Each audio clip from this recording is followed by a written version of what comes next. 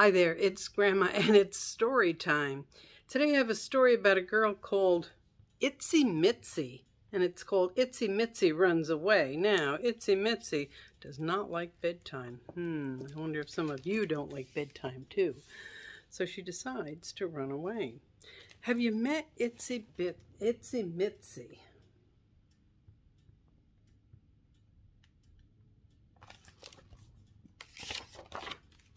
She's the little girl who really, for real, I'm not even joking, doesn't like bedtime.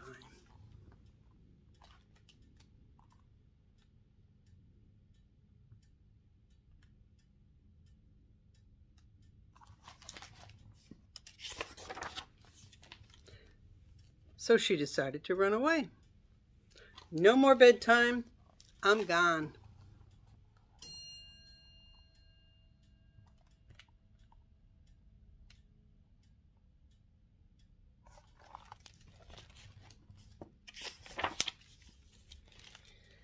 If you're going to run away from me, Dad sniffed, then at least let me help you pack.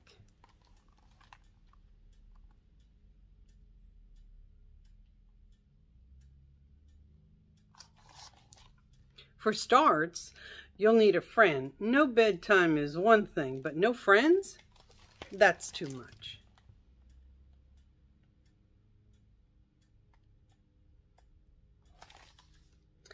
So Mitzi packed her friendliest dinosaur, Mr. Roar, and said, "Goodbye, I'm running away."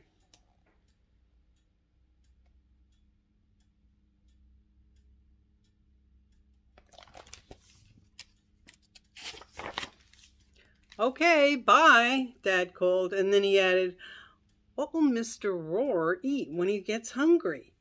Mitzi stopped in her tracks.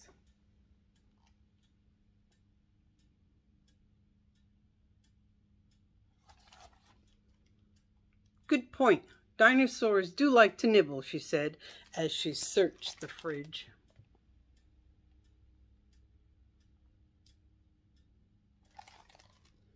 Mitzi packed a small snack for Mr. Roar and yelled, "All packed, I'm running away."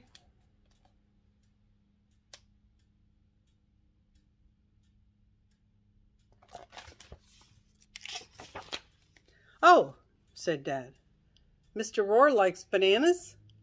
So do the bedtime beasties. Perhaps you'll see one. Do send a photo.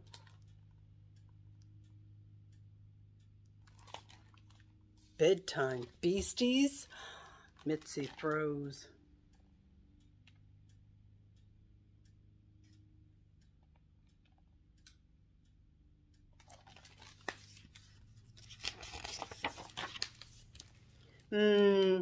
Maybe pack something to shoo them off, suggested Dad. So Mitzi packed her ferocious dog, Pup-Tart.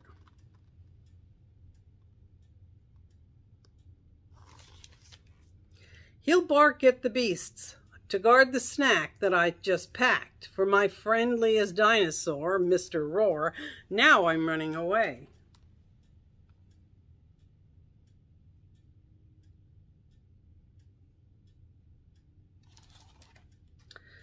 "You packed Pup-Tart? Good thinking," cried Dad. "Beasties would be scared of dogs if they could see in the dark."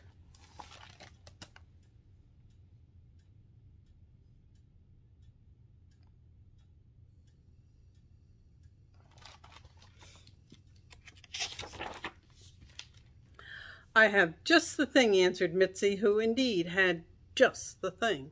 She packed a lamp to light up her pup, to bark at the beast, to guard the snack that she had packed for her friendliest dinosaur, Mr. Roar. "Step aside, Daddy," she said. "I'm running away." "Yes, dear. Have fun."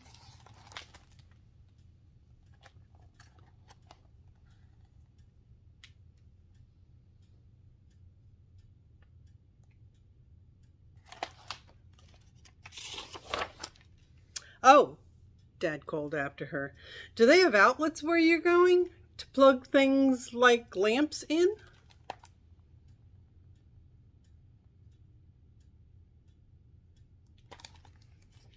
But try as she might, Misty couldn't take the outlet out of the wall.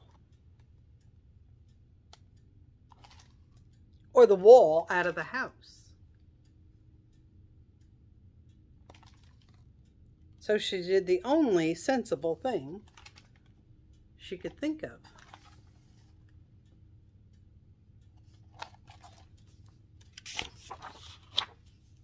She packed the whole house. To plug in the lamp, to light up her pup, to bark at the beast, to guard the snack that Mitzi had packed for her friendliest dinosaur, Mr. Roar. That should do it. I'm running away.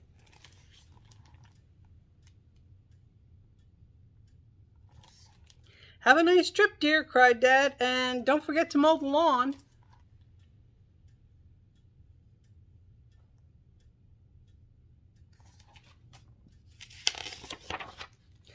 Little girls don't mow lawns, grown-ups do.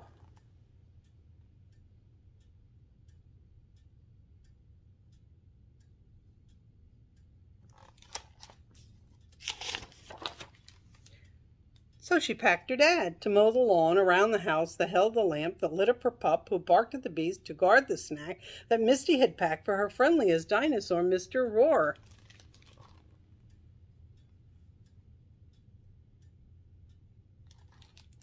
And then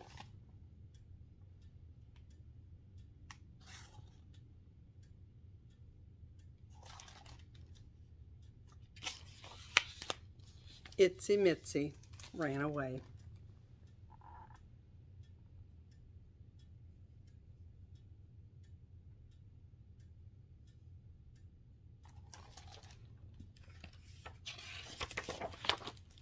Soon Itsy Mitzi found the perfect place where there was no bedtime ever, not even one.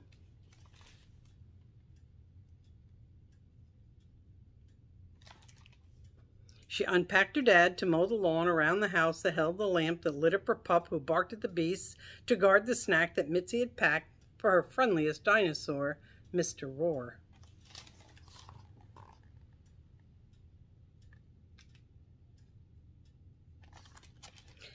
And then she let out a little snore.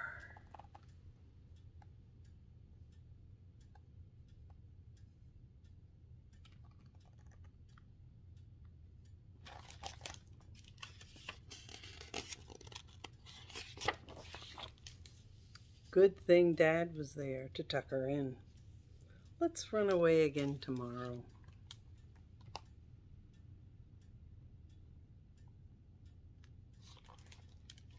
The end. So Itsy Mitzi didn't like bedtime, but it was a really big adventure trying to run away from bedtime. And she ended up being tired anyway. All right, hope you enjoyed the story. Grandma loves you.